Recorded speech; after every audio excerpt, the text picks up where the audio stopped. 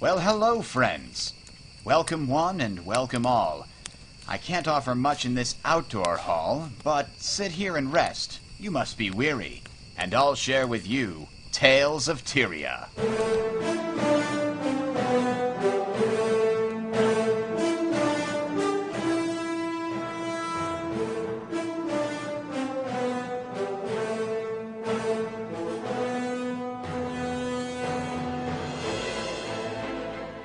Welcome one, welcome all. This week on Tales of Tyria, we're talking about a little bit of news about Guild Wars 2's flaws. We're talking about the guilds, everything about guilds, and we have a What You Know segment about the exterior portion of Guild Wars 2 applications. On your phone, on your computer, on your desktop. It's going to be great. Stay tuned.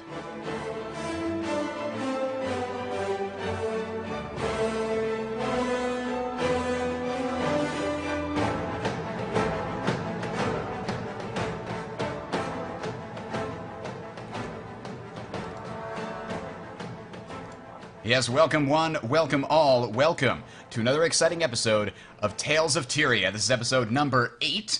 We are recording today 11/27/2011. Welcome again, the website talesoftyria.com. That's your Guild Wars 2 podcast site that we've got going on there. We've got an article in there. We've got some more in the works, so if you would like to check it out, maybe you're only watching the show on YouTube. Maybe you don't even know there is a YouTube channel because you're listening to the audio portion. There is, in fact, a YouTube channel with all the video portions of the show here, so if you want to check that out, feel free. It's at talesoftyria.com. Now, we've got a great show for you today. Will you tell a friend about it? We'd like to spread the word, try and make this the ultimate Guild Wars 2 show that there is. We are almost live from the Rosewind Tavern in the great city of Lion's Arch, and this is going to be a great show. Let me introduce myself. I am Bridger, and joining me, as always, we have the great co-hosts surrounding me here. Welcome, Mr. Freelancer. How you been doing? How you doing, Bridger? Not bad. What you been up to recently? I think everybody else can pretty much say Skyrim, right? Yeah. I heard you finished it. You finished the game? I heard you finished it. That's what you said. Oh, yeah, I finished it, but I mean, I'm still playing another character, so oh. I'll finish it another 8 times before I put it up. How about that? All right. Also joining us, we have Vega. Welcome, Vega. How you doing? Good evening. What you been up to recently? Just holiday stuff? Yeah, I took Wednesday off of work. I traveled Tuesday night, so I really haven't been doing much gaming this week, but I was playing Skyrim. I haven't beaten it yet. I'm sick of turkey. I've had turkey nearly every day for the past week. Amen. That's different. We had ham one day, which was a good change. I love ham. Ham is the best part of Thanksgiving. People don't know it, though. See, we started doing the deep frying a couple years ago, the deep fried turkey, and it's just phenomenal. So I could eat that stuff all day. Besides now, because I'm sick of turkey, but it is delicious. Excellent. Also joining us, who has no idea what Thanksgiving was until we had to let her know, all the way from the United Kingdom. Kai, welcome. Hello. So, how have you been enjoying your not holidays? Oh, I wish I had turkey. I miss it, and I have to wait till Christmas. Yeah, we had to have it twice here. Twice. I know, it sucks. So I've just played SWTOR instead, and not Skyrim. Oh, no fair. Actually, I don't care. I don't really have anything invested in that. All right. Let's move right into it here. We have not really a whole lot of news. We're in the doldrums before the closed beta comes out here, but we do have a interesting article on the Team Quitter website that went up, right after our last show that sort of had a similar theme to it, and I think touched on a few items that we didn't touch on in our why Guild Wars 2 would fail, criticisms of the flaws of the game and things like that. So I want to just, go over the article and see what our thoughts are on that right now. So let us see. We're going to the website. Here we go. This is the article you can see here on Guild Wars, on Team Quitter. Now, if you are following along in the chat room here, I'll post the link for you.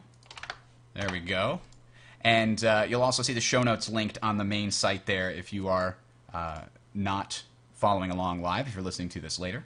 So go to talesoftyria.com for those, and you can find a link to the same article we're talking about here. So they are talking about the first number 10 here, profession overlap. This is kind of their discussion about the Holy Trinity won't actually be gone. There will be some other form of Trinity, and, professions overlap in a lot of ways, and the ones that are the best are the ones that are going to get used, and other ones aren't going to get used.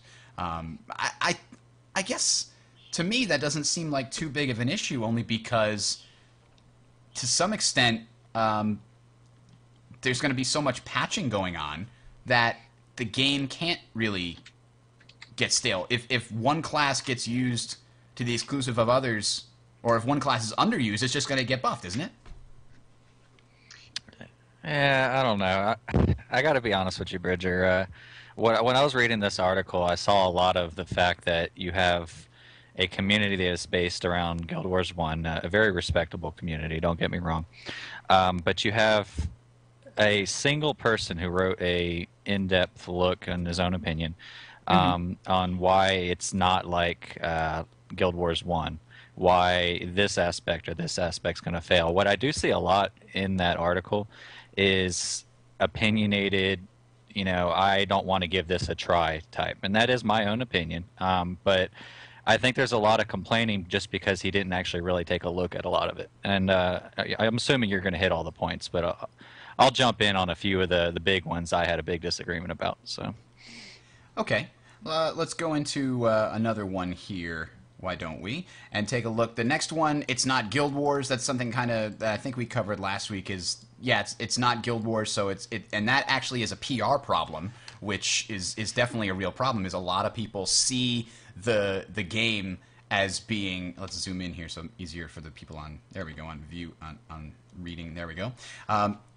People who see Guild Wars 2 and go, well, I didn't like the first Guild Wars, so I'm not going to try it.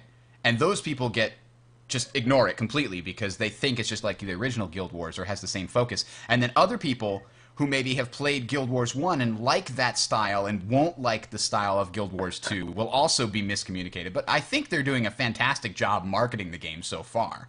People out there know what it's about, or am I wrong? I think there's still a lot of people who aren't going to play it because they hated Guild Wars 1 so much. And I think they are so different. And if people aren't watching videos and aren't getting involved, just like, we ourselves are and the community are, I think it's hard to persuade them that it's not going to be like Guild Wars 1. I think. Yeah. Go ahead. I think that they haven't done too much marketing for it. I mean, they've been at the shows and stuff, but in order to really find out about what they're doing, you really have to dig into it. So if you didn't like Guild Wars 1 and you don't, if you don't dig in and find out what they're changing and all the stuff they're improving, then you kind of miss out on why it isn't like Guild Wars 1. So as long as you're just not ignorant and you do a little bit of reading, you could see what they've changed and how it's going to be better. And I think with regards to the PR thing, it only requires a certain critical mass of people to where if two of your friends are talking about the game, you might go check it out even if you passionately hated Guild Wars 1 or something like that. You might still, jump into that conversation and say, no, Guild Wars 2 is going to suck because Guild Wars 1 sucked. And then they can turn to you and say, it's nothing like Guild Wars 1 and here's why. And that's what gets the conversation going. So you just need a critical mass of people who actually do know what's going on. And there's clearly a massive fan base. I mean, when you go to Guild Wars Guru and guildwars2guru.com and there's 400 people browsing the general discussion every second of nearly every day, that's a huge community for a game that's not even out yet. That's very impressive. Yeah. All right, let's jump on to their next point here. Elites are obtrusive, and they basically try to point out that elites are basically just extra damage for all intents and purposes, and battles are going to boil down to, if my opponent activates their elite, I run away, use my own elite, or die. If I activate my elite, my opponent runs away, activates the elite, or die. It sort of waters down the intricate combat of trying to time your interesting abilities by just having one giant massive ability that's clearly better than all the others, and it's on a cooldown, and it's a long cooldown. But what that means is you're going to use it every 3 minutes, is pretty much as soon as it's available in the condition where it would be useful. I don't know. Have you guys looked at the descriptions of the elites and trying to find out at all what they do? Yeah, I mean, we've all of us and our guild have looked over a lot of the elites, and I still joke with a lot of my buddies now about the fact that I think that the tornado is a little OP, and Hmm. um, just the fact you could press one button and immediately toss entire groups of people around is quite comical, but also seems a little over the edge. I don't know. I mean, let's look at other games that have had elite or finishing skills, right? How did they fare? I mean, when Super Smash Brothers brought in uh, Smash Ball. in Brawl, yeah, when they brought the Smash Ball into play, what immediately happened to the Smash Ball? It was immediately banned from tournaments. It was, it was the first thing to go. Um, a lot of tournaments now have kind of adapted to it, but it's still one of those things that if you get killed by somebody that uses their smash attack in Smash Brothers, it's kind of one of those gimmicky things where the guy's like, oh, well, you used the smash attack, so it doesn't count. And I kind of feel like that's gonna have to be structured in a way in Guild Wars 2 where it's not so overpowered, where one attack or one skill can basically push the entire tide of the game. Maybe that's a good thing, but if you look at all the big competitive games out there, StarCraft 2, Quake, any huge competitive game, Counter-Strike, there's no single skill or single weapon that if somebody gets it or somebody uses it, it completely turns the tide of the game, because then it's not as exciting. Because everybody's waiting for that big ultimate skill, and nobody's really waiting for the actual skill of the player with all the other things they could do. So I don't know. We'll see. It's just like Phylactic mentioned in chat, League of Legends. If you play it, everyone has got that kind of elite Hmm. ultimate skill. And you know that every character, hero, whatever you want to call it, has got that skill, and you've got to time it perfectly. If you use that skill at the beginning of a one-on-one fight with someone, it's wasted and it's not going to kill them. You need to kind of get them down to low health and then use it. So I still think, even though the skills might be overpowered before release, you still have to know how to use them, have to time it right, and use it on the right classes, professions. So I don't think you could just kill an entire bunch of people with one elite skill. I think you do still know how to use it and when to use it. I think that's important. That's definitely the hope. I mean, the hope is that the skills, the elite skills, are not just damage spike, super pyroblast kind of a thing. It's more like Yeah. it, like the Lich form is sort of a good example of a very interesting elite skill. It doubles your health and then gives you new options in combat, whereas something like the tornado is just damage spike. But again, damage spike has its use, like you're talking about, when somebody is kind of low on health but they think they're still okay, they don't have to leave combat yet, they might still have this, and then bam, out of nowhere comes this damage spike that really puts them in pain. You have to really, then every moment of combat is really interesting and not just the last moment of combat. So Yeah. elites, it's really going to depend on, are they interesting or not. I don't know, Jay, any final thoughts on that? I think it'll also come down to once the game is actually being played by more people, there's always going to be someone that finds a way to break something. Yeah. And when someone finds that flaw or that exploit, they'll patch it. If the tornado is too strong, it's easy enough for them just to, patch the damage. So, for them, to make a very general statement that elites are going to completely ruin battle, I don't think it's justified, because there's plenty of ways to, patch things, improve things. But I like the concept of having the elite skill because, as Caillou was saying in League of Legends, it gives you something you need to worry about and something you need to plan for to counter. Yep.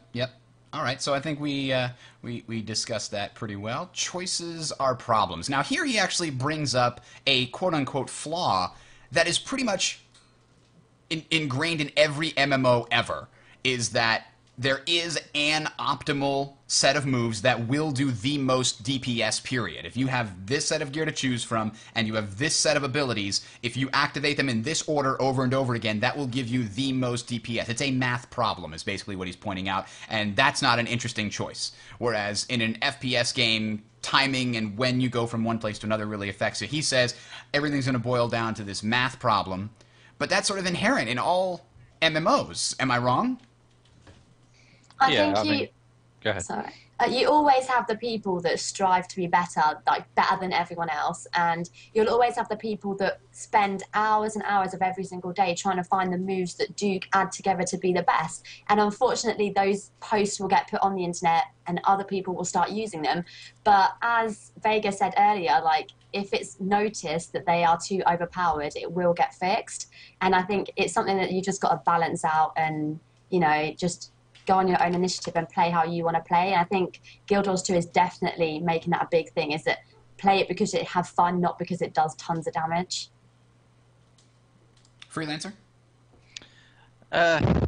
Every game's gonna, whether a game is meant to be a number crunching game or whether it's you know, whether they actually throw the numbers out there, like the formulas for WoW, for example, to develop your crit rating, you know, using an X amount of agility versus whatever other stats. Whether those numbers are out there or not, there's always going to be a group of people that will extract those numbers through testing or otherwise. Guild Wars 2 is not going to be any different, even if it is mentioned among others that, oh, this is going to be a kiddie game because they don't clearly define the stats. You give it a month's time, everything's going to be defined. You know, everything is a number game, and nothing will change in Guild Wars 2. I think the only thing that may change is timing and the dodging aspect of it, and the timed blocks and things like that with the shields. Those are going to add non-mathematical elements to the game that I think will certainly make it a little bit more interesting from a, you know, sort of Twitch perspective. It feels like to me that the game is going to have more Twitch elements, more like a first-person shooter. Obviously, it's not going to be as Twitch as like a Quake 4 style game, but it's going to be more than World of Warcraft or any others. I don't know. Do you disagree, Vega? No, I was actually what I was going to say is that the fact, you know, when you look at World of Warcraft or other MMOs, there's no positional advantages in the game. It's all they have to do is be in front of you. Yeah, you pick the target, and you know, then you have your skill rotation. I feel like obviously there's going to be better skills and things people are going to use more often, but the fact that, you know, field position and using skills in conjunction with other players adds damage or adds effects, it kind of decreases that likelihood that there's just going to be one skill rotation that all rangers are going to use. And, you know, when you look at a game like also StarCraft 2, when that first came out, everyone was saying, you know, here are the builds that are doing great. But every tournament, there's always someone that's, you know, changing a build order or trying a new strategy and just messing with things. And, you know, obviously StarCraft 2 is kind of hard to compare just to a game, to an MMO, but it's just the fact that you give people time and they'll find ways to come up with better strategies. Yep. And I think the final point that probably needs to be... Actually, I forgot what I was going to say. All right, moving on. I had something else, and then I was working on something else. Okay, so he then goes to talk about how, you know, weapons aren't really a choice because they're all the same. I didn't notice that as being a real problem. The weapons definitely felt like they had different uses and different roles, and I think he points to specifically the axes and talks about how the axes are all the same kind of a thing, and I think that might be true for a few of the weapons, might not be as well made, designed as some of the other weapons to really give you some interesting things. Like if a weapon is simply does range damage and then does range damage in AoE, and then the next skill is does range damage with bleed effect, like those aren't nearly as interesting as if one of them does knockdown but does less damage, and another one does damage over time but less upfront damage, and another one does, like, if they're usable in different ways. I think that's the key to making a really well-designed weapon, because a weapon is basically a set of skills, and you want that set of skills to be really interesting and not just the same thing over and over again with slightly different differences. I think, having looked at the ones that I have looked at, they all do seem like that. I don't know, Kai, have you looked at any of them? Yeah, I mean, I focused mainly on looking at Guardian and Elementalist weapons, but I think if you're really interested in a game, generically people do look at what weapons they're going to use, especially the amount of resources that we already have on Guild Wars 2 and the amount of videos that are on YouTube. I have looked at various weapons that I could use, and the Elementalist and the Guardian seem really different. I mean, the Warrior, there are a few that are quite similar, But I think if you don't want to play a class where all the weapons are similar, don't pick a warrior. I think people should just look into it. And as they all do have different uses, but I think, as you said, some are kind of linear and have very little differences. But I think pick a different class, play something that if you want big differences like the Elementalist, where you have stuns, AoE, single target, or ones that have healing, then I think that's something more for you if, that's a problem. All right. Freelancer, what do you think about his sixth point here, where his problem is that Conquest is the only PvP mode? He seems to be a fan of, like, Capture the Flag, and it really is, I like Capture the Flag better than Conquest. What do you think from a gameplay perspective for these kinds of games? What's your favorite game mode? I think that statement is very much unfounded. I don't agree with it. I think it was something thrown together really quick. Conquest being an only PvP mode, let me clarify this for all of our viewers. That is only in the beginning. Nothing has been officially stated that down the road they won't be adding anything. That's yes, true. I did look over the threads. Yes, I did look at all the videos, so please don't link any. I've done my research, and he should have done his. So that particular point, I don't think it belonged in there. He's mentioning that that's the only thing you'll be able to do in PvP. He never mentioned once about world versus world. Mm-hmm. He never mentioned the fact that there'll be modes added later, and he never mentioned how dynamic Conquest is, just in itself. That particular 2-3 paragraphs he typed out there, I felt were very opinionated. To say that Conquest is the only PvP mode, like that's a bad thing, is the same as saying that heck, in StarCraft 2, the only thing you could do is destroy your enemy's base. Does that make StarCraft 2 a bad competitive game? I just think it's such a, he didn't really break out into the depth of that. He should have, when I read over that, I got a little ticked off, if you can tell. Well, I mean, he could have a point. If in the end, if Conquest does not promote interesting... if we're talking about this from an esports point of view, which you usually do, if Conquest is not as interesting to watch, if the actual battle is very static and not super interesting compared to some other modes, that could definitely be a problem. What's your thought on Conquest versus, any of the other type of game modes that are in there for an FPS, RTS, I mean, not FPS, RTS, but for these kind of games, FPS or third-person MMO? Well, take a look at other games. I mean, you look at anything from Team Fortress to, even StarCraft. I mean, they're all conquest-related. How should I put this? Metaphorically, they're all the same. The most popular game modes, proven through time, which is why ArenaNet started with Conquest, was the idea of capturing different points strategically to win a game. Instead of having just a straight-out deathmatch, which they could have done, they could have thrown in an arena-type game, and I'm sure they still will, where you just, in a little small, everybody's played WoW, and if you haven't, you're missing out, where you have a little small arena where you just go at it, and there may be a few obstacles here and there, but that's the general idea of the game. But they took the most popular concept for good reason, and they're expanding upon that first being keyword. Mm-hmm. And I don't think that was a bad idea. I have to tell you, what I am hoping for, and what the mode that I have thought was always the best from a casting point of view, from a playing point of view, for many different reasons, is the stopwatch attack defense mode. And this, the first time that I was exposed to this is sort of the Return to Castle Wolfenstein style, where one team has a certain set of objectives they need to do, which is like they have to attack, and first they have to brief this, then they have to do that, then they have to do this. That may not necessarily be what needs to happen, but maybe just the attackers just have to get to point X, let's say, within a Guild Wars 2 conquest. They have to force their way in to get to point X. And the defenders have a disadvantage of some kind. Maybe their spawn takes a lot longer. It just built in such a way that the attackers are almost guaranteed to win given enough time. And then the goal is for the attackers to do as fast as possible, and then the side switch, and then the defenders have to beat the time that the former defenders now have to beat the time that the attackers set. And I found that always really interesting and very exciting because the game ends exactly at the time when the other team can't possibly win. It ends no sooner and no later, right? So let's say the goal is for the defending team to capture, the attacking team to capture a flag and bring it back to their side of the map, right? And the attacking team then, they push forward, they push forward, they push forward, they take it, and they bring it back in, let's say, 10 minutes and 30 seconds. The defending team now has 10 minutes and 30 seconds to get a hold of that flag and bring it all the way back. Let's say at the 10-minute mark, they have 30 seconds left. They still have, if they make this push really smart and really fast and they get to the flag and they hold on to the flag, it'll go into overtime and just long enough for them to try to get it back. That is exciting right down to the wire, right? Right down to the wire.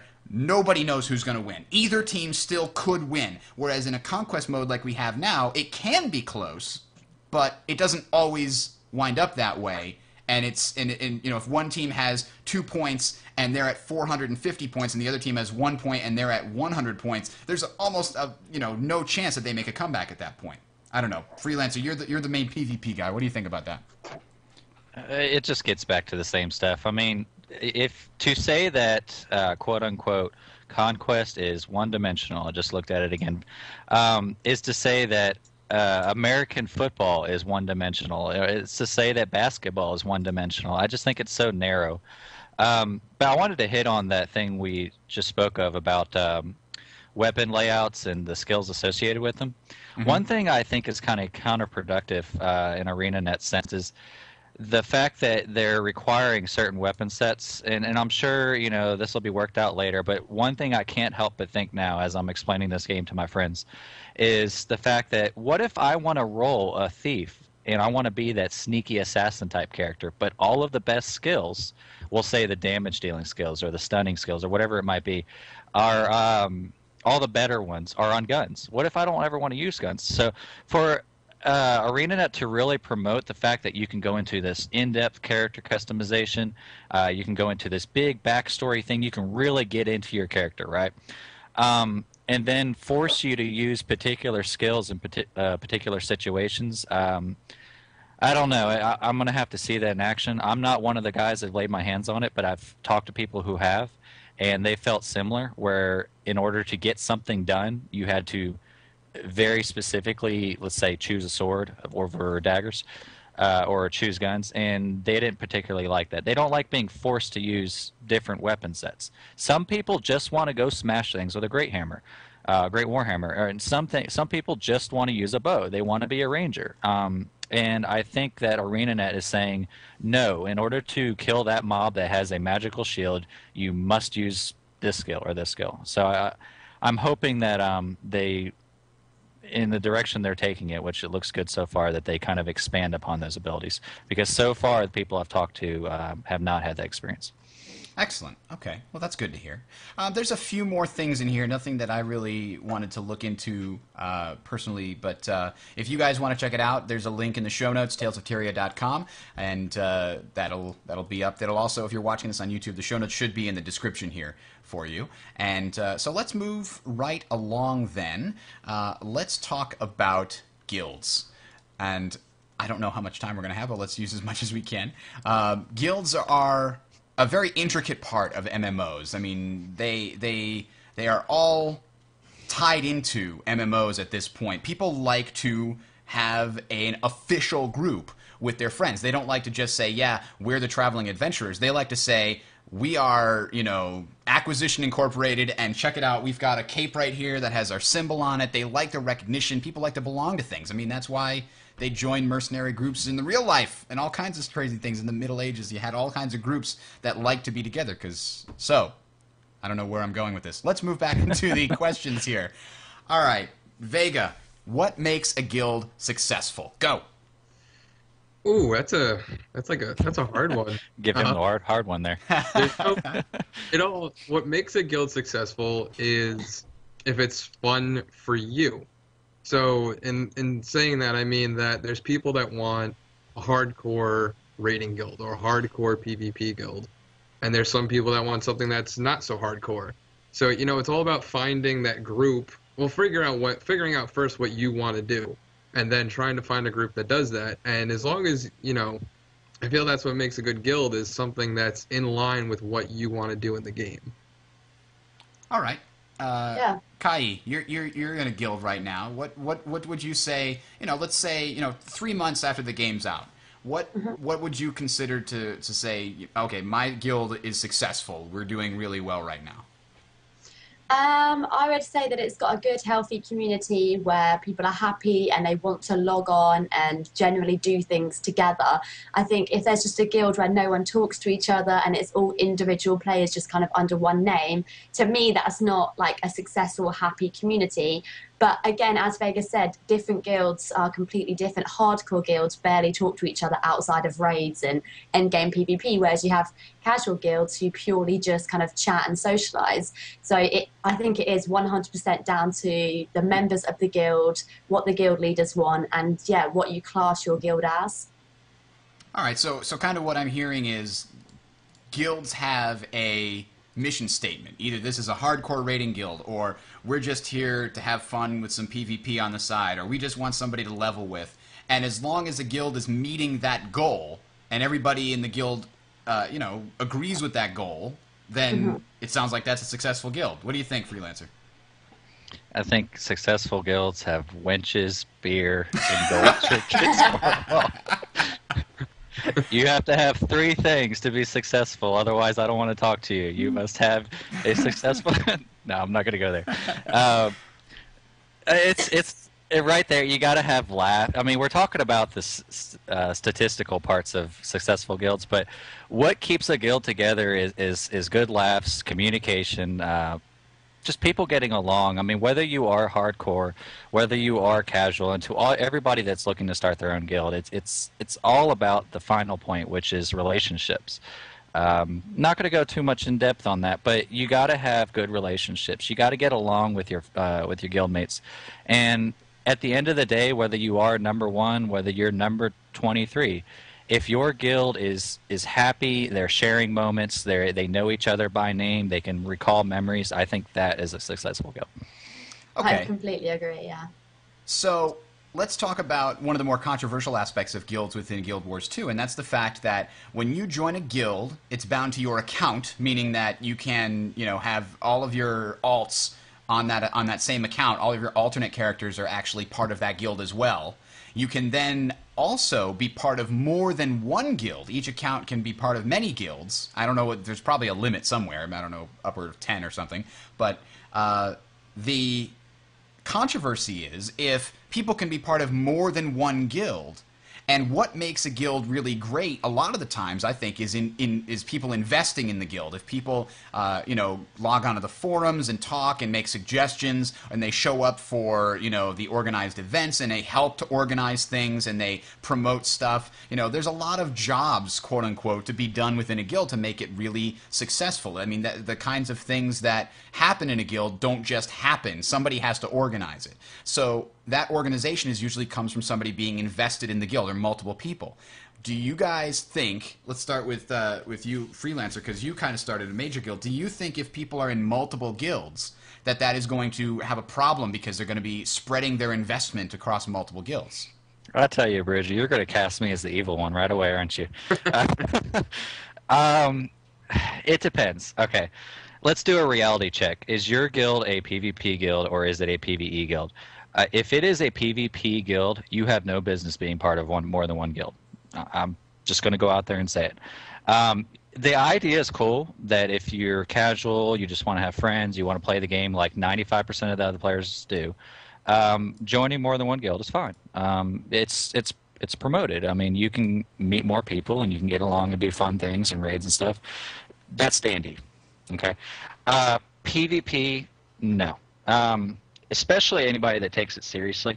You cannot, on a serious level, play and practice and develop strategies with one group of people and then flip over to another group of people. And we're not even going to go into security reasons, but you just can't do that. You got to be steady, practice.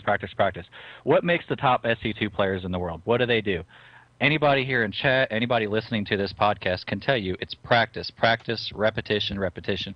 And that is not repetition with,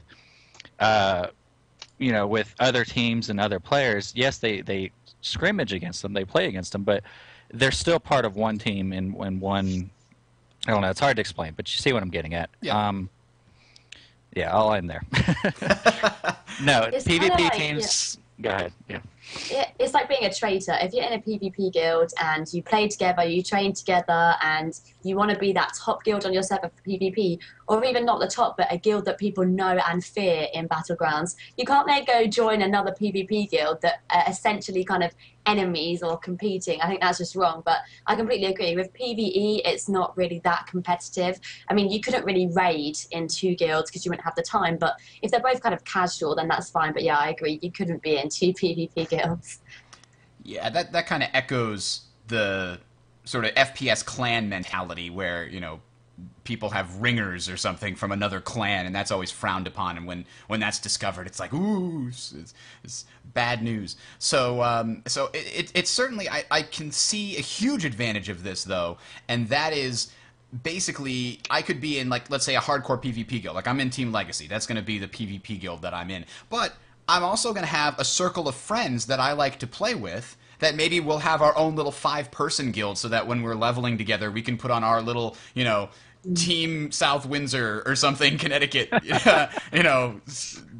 little thing. Yeah, we're representing our own little group of awesome people, and that is going to be great. Or maybe when I'm just, we feel like playing some PvP together, me and my wife and my friend and his wife and maybe another friend that we're nearby, or maybe somebody else from Team Legacy that we play with on a regular basis. We can have our own little thing that we just do for fun. It's not something you treat serious. But I agree with you completely. You're not going to have two serious guilds that PvP guilds. That is frowned upon in every game that I've ever seen. I mean, you're not going to see Michael Jordan playing for the Bulls and then going over to the Lakers to play the next game. That just doesn't happen. So it sounds like, because I see I can understand what they're doing, in that they want people to be able to play with their friends. If their friends are in different guilds and so on and so forth. But I mean, realistically, I agree with what Freelancer was saying, is that in PvP, that's just not going to work if you're trying to do real serious PvP. What if they just gave people the option to make capes, personalized capes that you can give to your friends and run around with your own symbols and stuff on capes? No, because you still level up these guilds, and there's still an achievement kind of thing. I don't know. I kind of like I mean, I like the way that it is. In fact, you can change who you're representing at any given moment. There still probably will be problems with ringers. Like, oh man, we can't get somebody, but our buddy in this other guild, he's offered to come and help us out. But, there's going to be gray areas. But I think it's still a positive step. I think one thing we're not hitting on, and I could just see the email coming in, is in regards to competitive PvP. Guilds are guilds. They have nothing to do with it. You can actually form your own teams. It can consist of members of multiple guilds. So, for example, our guild may have, let's say, 5 theoretical members, or is it 5 or 6 for competitive? It's 5 for competitive PvP. Okay, 5. So let's assume we have 5 members and one of them drops out. The option is always there for a top-level guild to reach out and say, we're looking for somebody that can play on a professional level with us, and they can pull in another person from an entirely different guild. That team is still intact. And I think that's important to note that, first off, it's unheard of in MMOs up until now. And secondly, it gives you a lot more options as far as from a business perspective if you are one of those guilds. Like ours is, where that you're actually going to be going to events, you're actually going to be funding these players. And we're getting way out into the professional side of things. But if I need to replace a member, I don't have to look within just my own guild. I can form a team of elite members from multiple guilds, and they can go out and be famous and go out and win prize money. And I think that's very cool. So that's something I was never quite sure. So you're saying when you sign up for an official tournament, let's say, either a pickup tournament or a monthly tournament or something like that, you form a team, and a team is a completely separate entity from a guild. It could be composed of all guild members, and you could call it, for example, Team Legacy Squad A. And then Team Legacy Squad B could be another set of 5 players from Team Legacy, for example. But those teams, those separate teams of 5 people, are not restricted to only being in Team Legacy. Right. I mean, I could have a team of myself, another guild. Kaylee could be on it, Jay could be on it, and we could have our own dream team and go out, have fun, and who knows, maybe, we make the monthly and and go from there. You just never know, and I think the chemistry is what's important. You may find that within your own guild, as far as the serious, hardcore players that are doing only arena type games, that reaching out might be just your best thing to do. And they give you that option in Guild Wars 2, and I like that. I agree. There's like a lot of my friends who, for example, live in America, or other people I've met who do YouTube videos.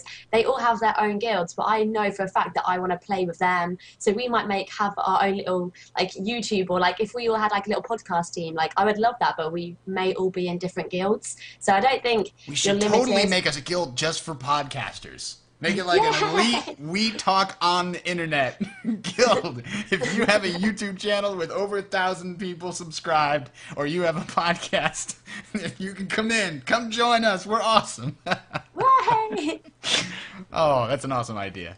All right, so let's talk about, because I wanted to get to this. This is an interesting. What is your greatest guild? Or let's also open it up to clan experience, because I haven't really been in too many guilds per se, but I have been in quite a few clans and FPS games. So, Jay, do you have any moments that come to mind? Well, one of my greatest, it wasn't with I guess it was more of a clan, but it was, it was a bunch of my buddies, and this was back in Diablo 2, so it wasn't really, like clans or guilds or anything, but it was just a group of guys that I played with all the time. Mm-hmm. I remember one time we were playing, and this was around, I don't know if anyone remembers like the Shadow Diablo when he started like coming around, but you'd enter a game and you get a little message that says like Diablo walks the earth, and somewhere in Act 1 was Diablo just walking around a field. And so there's maybe 3 or 4 of us, and we found him, and he was really hard to find, but we spent like an hour or two just trying to kill him, we had like high level characters just going at him, but they made him a lot stronger and all this other crap. But it was just so much fun having those 4 guys working together for like this hour or 2 period, just trying to take down Diablo. And that's just something that I always remember. In terms of guilds, I was in a guild in World of Warcraft, and I had some fun like raiding with them and stuff, but it was hard keeping up because they were pretty hardcore. And so, they'd pull ahead, and if I didn't play every single day trying to get better gear and stuff, I'd fall behind and wouldn't be able to sort of participate with them. So sort of a good experience and a bad experience with guilds. All right. Kai, what's your best and or worst experience? The best experience was when I first hit like level 80 in World of Warcraft, because I was a little Wrath baby, and it was my first guild that I ever joined, and it was like 15 to 20-ish people in there, but they were all so close, and they all met up and had like LAN parties together, even though they were all across Europe, and everyone became so close, and I still speak to some of them now, and I think the community just made it good, even though we didn't PvP or PvE end game. And I think we tried Ice Crown Citadel and like failed at the trash. But we had so much fun doing it that didn't even matter. And then my worst guild was when I probably hardcore raided in WoW, and it was abusive. Everyone hated each other. People left the guild every day and came back. And it was just a horrible community, and I hated that and vowed never, ever to be in a guild like that ever again. All right, Freelancer, I know you got some stories. Yeah, sadly, what Kaylee said is pretty truthful for most WoW guilds nowadays. I think that's probably one of the biggest downsides of WoW, to be honest. Everybody's gotten so serious about the number crunching stuff. But my guild experience, let me think back here a second. Probably my favorite times, my most notable times was when I was playing Warhammer online. I know I bring that up a lot on this podcast, but it had such a raiding, family environment. We didn't have that Hitler-esque raiding environment. We were the number one, quite literally the number one guild on the order side. It was order versus destruction in that game, and everywhere we went, everybody knew our name, and it just felt nice, when you go places and people ask your guild for help, and they really look up to you to show them how to do things. But the best parts about it is I shared some of my best experiences with that guild. A lot of my friends from that guild, even now, join with me with Team Legacy. I got married while I was in that guild. met the girl of my dreams through that guild, through contacts. I mean, it's when you get to that kind of level, that more personal level, it doesn't leave you. You know, those people will always be with you to this day. Now, the worst guilds I've been in, I don't know. I don't have the patience to stay with a bad guild for more than a day, so I don't really have many worst guilds. Worst guilds nowadays are pretty much defined by those who are run by 16-year-olds who think they're the best. And That's a DKB minus! Great video, by the way. That is fantastic. We'll have to put a link in the show notes. Yeah. It's you have so many guilds even starting up now that I think are to be defined as worst guilds just because there's all that hype to be number one, but nobody can really put forth the effort to do it. They just expect it to happen, and those are the worst guilds out there. Absolutely. So I've actually got two from my clan days and sort of one that counts as maybe best and worst. So back from the best experience was actually sort of a schadenfreude, but back when I was playing TFC, Team Fortress Classic, there was another clan, and I can still remember the name, Lust for Armageddon, LFA. And this is sort of, you know, our arch enemy for all intents and purposes. We were always fighting them for the top spot on the OGL ladder, and we were always fighting them in a bunch of other things. And we sat as sort of an allied clan that we would scrimmage with a lot because they were a bunch of cool guys, and we were a bunch of cool guys, and we got along really well. And they didn't like our arch nemesis, the LFA clan, either. Now, because basically these guys were jerks. They'd come in, they'd trash talk, they'd make fun of you for everything. They were real jerks. So one time on the OGL ladder, our allies were actually in the number 1 spot. I think we were in the number 3 spot or so, and LFA was challenging them for the number 1 spot. They wound up winning that game. They posted the screenshot of their, victory to their website. One of our members happened to look at it and go, how come those models look so odd in the background? And managed to point it out to the OGL admins who looked in the background of the screenshot on the LFA site.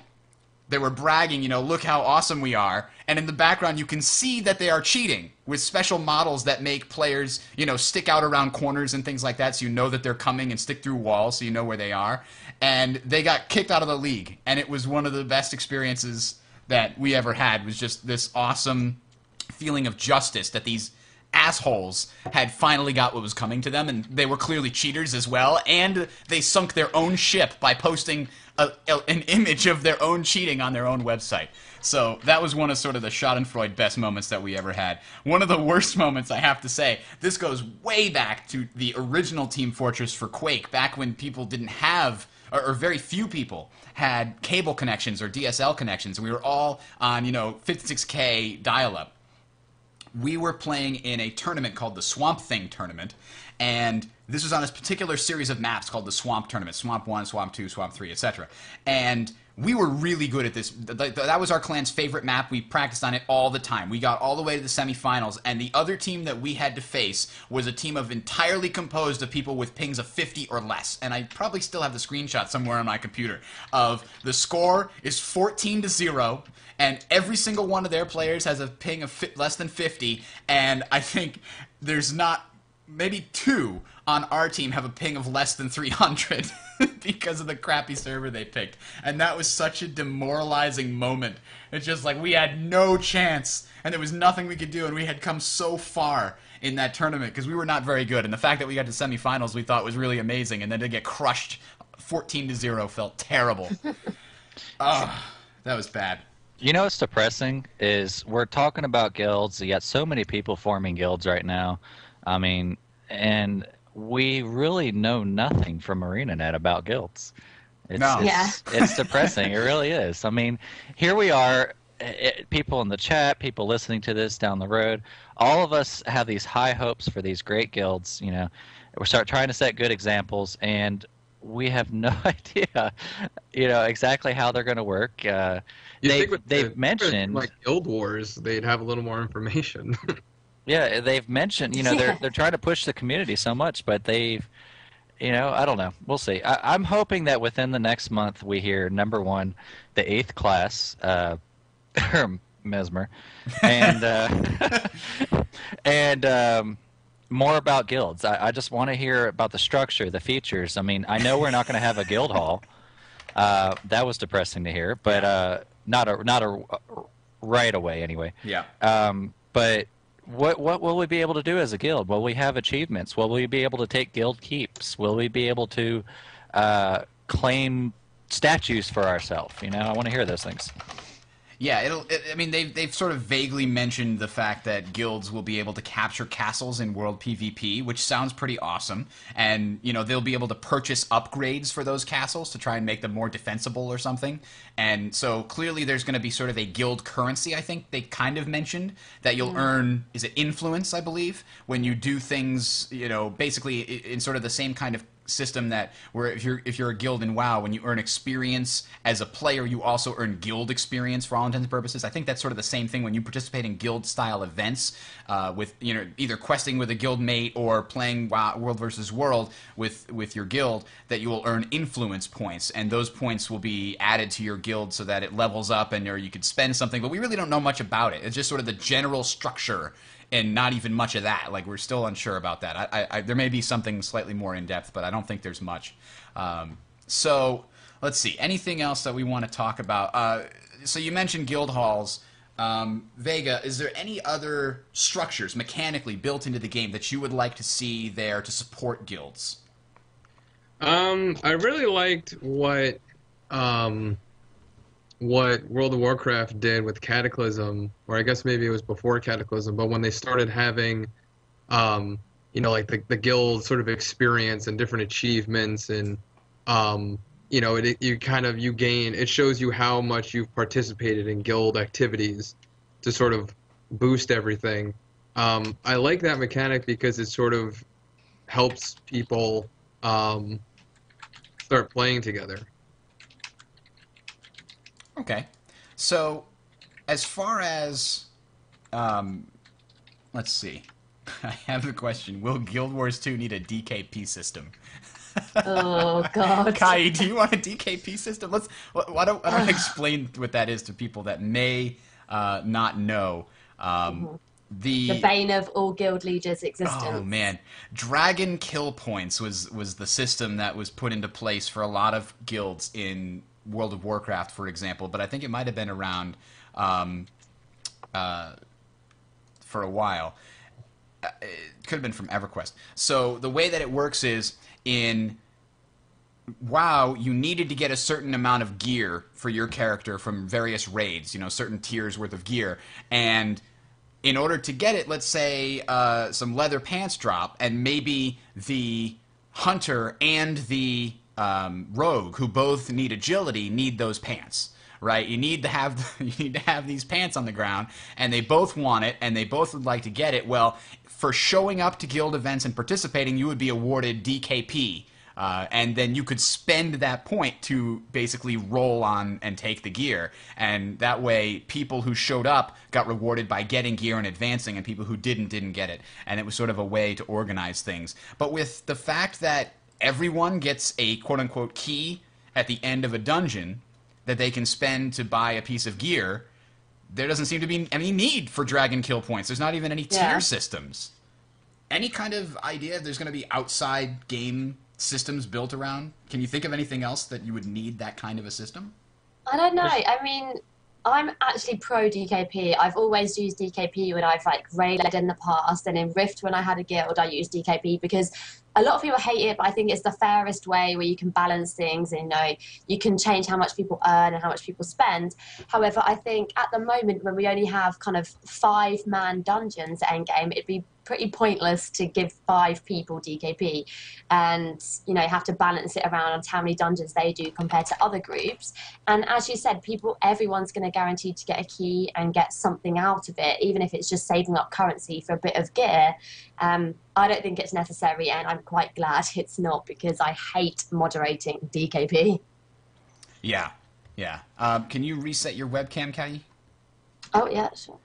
It screws up my interface. I wish there was a way around that. Anyway, let's see. What other questions do I have here? Systems. So, let's say, this is going to be an interesting question. Vega, you're looking for a guild. what? And there's a whole list of guilds, recruiting, Team X, Team Y, Guild Z. What are you going to look for? Let's say they're all, if you're interested in, PvP, then these are all the guilds. If they're interested in something else, these are all the guilds that you are interested in, whatever they are. What do you look for in one of these recruitment posters that makes you say, this looks like a guild worth joining?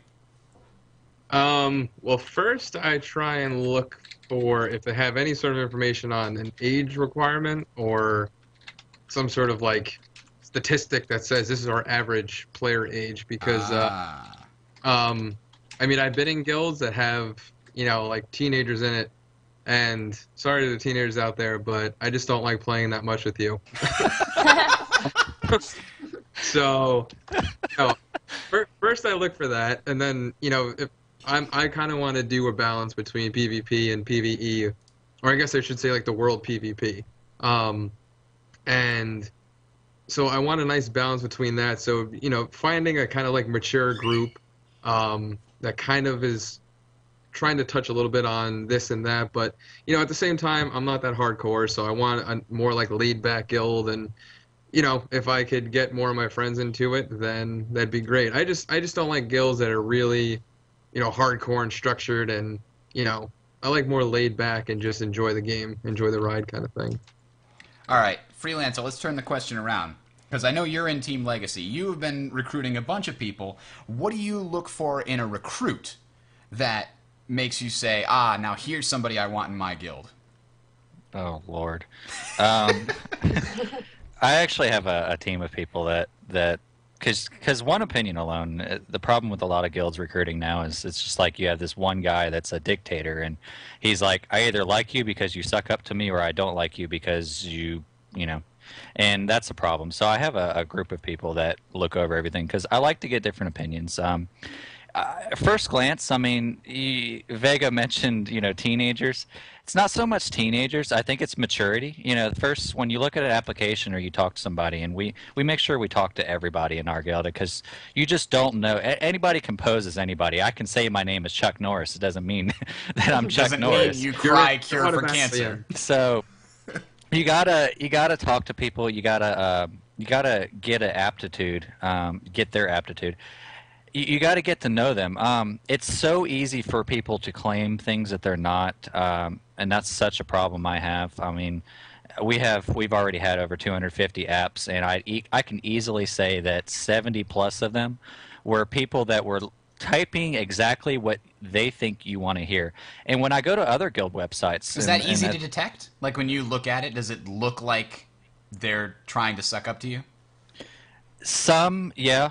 Some others, when you get to talking to them and you compare an actual physical conversation with, it's easy for somebody to say, I'm a gladiator, and wow, that's, everybody can type that because everybody knows from popular opinion that must be a good thing to say, But when you actually get to talking to them, and you ask them about different scenarios, or you ask them about different builds, different seasons, you really get down to the nitty gritty, and then you can say, like, you could just pick up the obvious stuff, I have guys from WoW that do that, just the same as Guild Wars 1. I talked to a few of the admins at Team Quitter.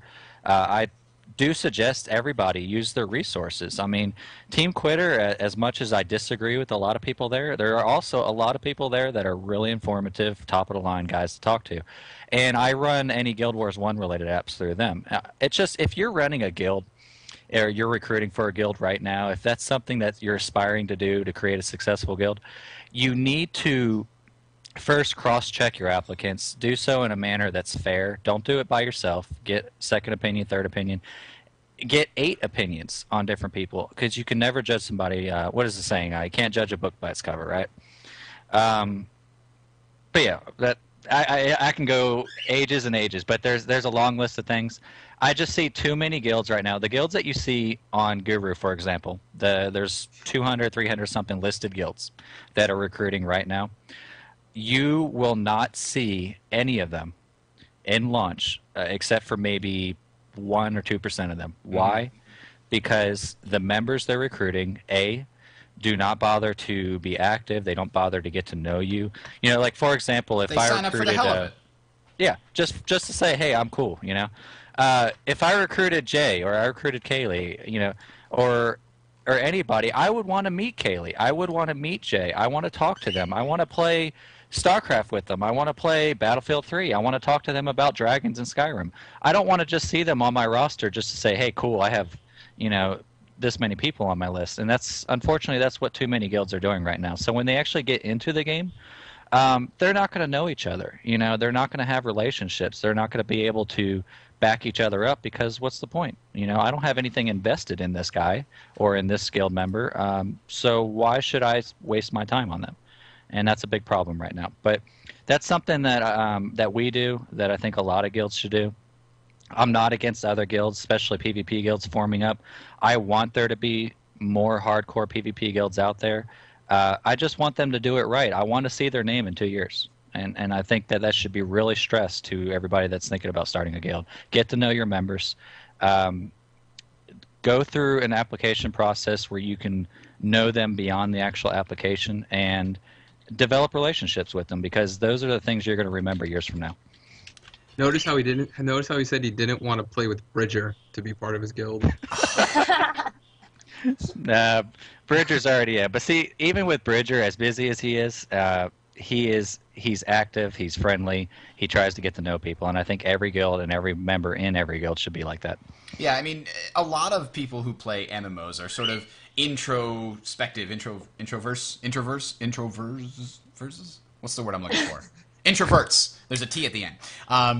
A lot of people are introverts, and it's very difficult for a lot of gamers, especially MMO players. That's sort of the way that they can interact with people, and that it really allows people to develop their social skills, to figure out how you introduce yourself, how you get to know somebody. And even simple, drills like, for example, Team Legacy, not giving away any secrets here, meets on a regular basis, on a weekly basis, and we sort of talk about, plans for the guild and things like that. But then we also joke around and we have fun at the end of the meeting where we'll talk about Skyrim, we'll talk about this, we'll talk about that. Then you get to understand everybody's personality, and then the next time you come on TeamSpeak, you get to say, oh, hey, Armstrong, I remember who that guy was. We were joking around about X in the meeting or what have you, and you get to know people. That's an important part. It's the community building. And as far as I had one more question I wanted to just address to myself. Bridger, what would you tell someone who is thinking of starting a guild? Well, that's a very good question, Adam. If somebody's thinking about starting a guild, just know it's a lot. If you want to actually make a guild successful, and you want to be the person who founds it, if you don't have anybody helping you, it is going to take a lot of work to make a successful, PvP style oriented guild, or even a large guild. 5 people, you can do that, not a problem. But if you want to organize things, people won't show up when they say they will. People will be disagreeable. You're going to have to put the foot down. It is impossible to describe how much more difficult it actually is than what you think it's going to be. But it's certainly possible, obviously, and it's much easier if you can share the weight with somebody that you trust. So take this for example, Kaylee. Let me just throw this question out at you. If you were part of a raiding guild, PvE or PvP, doesn't really matter, and you didn't know anybody surrounding you, and maybe you had a few. You had your clique, and a lot of raiding guilds unfortunately fall into that problem. But you have your own little clique, and that's your clique, and then you have like 18 other people around you. All right, so you're at the boss. You're let's say doing Ice Crown, right? And your raid wipes. All right, damn, we just can't do this. It's getting rough. What do you think happens to a guild where they have no relationships versus one that does? Yeah, they argue, people fall out, people rage quit, shout at each other, blame someone they don't. Have to work as a team, and that's what it's about, teamwork. And if you don't have the relationship, it will just fail. Yeah, and see, how many guilds... Well, I can answer this question. Let me ask you, Bridger. How many guilds have you seen rise and fall over your gaming career due to inter-guild drama? Plenty. Yeah, I mean, I was part of the more successful guilds clans that I was a part of were ones that were, organized by somebody who had the time to organize. They had the time to sit down and say, okay, we're going to meet at this time, and here's the plan, and here's what we're going to do. That's very important, because if the guy who's ostensibly running the thing comes to the thing and goes, what are we going to talk about today? We're going to talk about defense on map X, I think. Hang on, let me find my notes. That kind of person is not going to have a successful guild. So I've seen those, you know, the most successful ones I've been in have been those, but the ones that are very disorganized, where the guy, you know, says that we're going to meet in one day and then he doesn't show up, that's a problem. I mean, and then you have people in the guild that may be very good at the game, they may be very good friends with you, but they start drama with other people. That can just cause so many problems. I don't even want to show up to practice because this guy's going to rag at me about this or that or the other thing, and he's going to yell at me whenever I fail. Like, that's a terrible environment. The most important thing is that everybody respects each other. You can respect somebody else and have fun and say, oh man, I can't believe you missed that easy thing, and sort of have it be a fun thing without actually, you know, putting someone down and saying, I'm better than you because you failed and you let us down, blah, blah, blah. That kind of a thing. You know, if you're a guild leader and you want to deal with somebody who's not performing, you don't do it in front of everybody else. You take them aside some other time and you say, listen, you're clearly, you know, the weak link here, and here's why, and this is what you need to improve, otherwise we have to let you go. You don't do that in front of everybody else. You don't say, Johnson, this time you drop the ball, and I don't want to see that again, because that nobody wants to then, people are terrified to ever take any chances, to ever do anything. And we're going off in a way different direction. That guy in the DKP minus video, you know, the guy being chewed out for running to the dragon whelps or whatever. Imagine how he felt at the end of that video. He didn't want to be part of that clan anymore. I remember when I was like the first guild I proper raided with in World of Warcraft, and we were doing ICC, and it was Professor Futureside, and no one could avoid that damn slime on heroic, and someone actually got kicked from the guild because the second time he stood in the slime, and I felt so bad. Like, people just make these silly mistakes, and then when you start like shouting at someone, they get flustered and stressed. Go sit in the corner. Yeah, no one wants to play a game that's causing them to actually have a heart attack every time they get shouted at. I think that patience plays a big role in having a successful guild, because you really need the people who know what they're doing to want to step up and help people that may not know as much.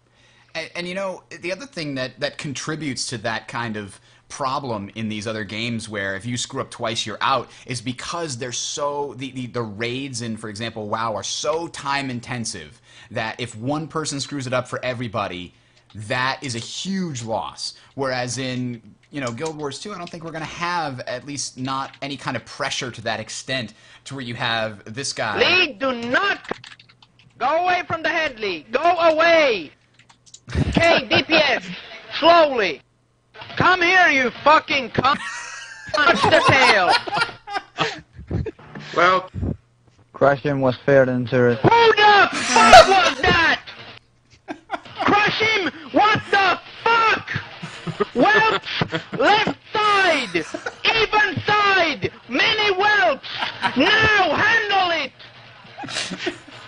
I have to say, I've got like that, like, on 2 occasions, I've been that bad. Bridger. If you haven't seen that, and I'm sure most of the people listening have, you have to check it out. I'll put a link in the show notes. Bridger, you officially made Tales of Tyria the best podcast ever. I hope so. By including that. And I'm going to get sued by the guy that made it. But you have to watch it if you haven't seen it. You can't just listen. You have to watch the whole thing, because the animations that were put to that were fantastic. I love how every time the guy says whelp, he uses Orlando Bloom as the example of the whelp. Like, oh, Crusher got feared into the whelps, and it shows somebody running into to Orlando Bloom hatching out of an egg. Oh man, that's just fantastic. I think we're running over time here. Let's wrap it up. Any final thoughts that you guys wanted to talk about with regards to guilds before we end the show? Don't be afraid to join guilds and leave guilds. Like, you shouldn't ever feel like you're stuck to one. Find one that you like, and you'll happily just be in one. Great advice. Jay? do what makes you happy. There you go. Freelancer, any final thoughts? If you're recruiting for guilds, don't tote around the whole I'm pro or we're going to be top, because Guild Wars 2 is not out yet. Stop, please. Yeah, You can't be top at, you can't be professional at a game that's not paying you, and you can't be top at a game that's not out yet. Thank you. Goodbye. No, very well put. Very well put. Fulfill your dreams. All right, so I think we're going to head out now, ladies and gentlemen. Thank you for tuning into episode number 8.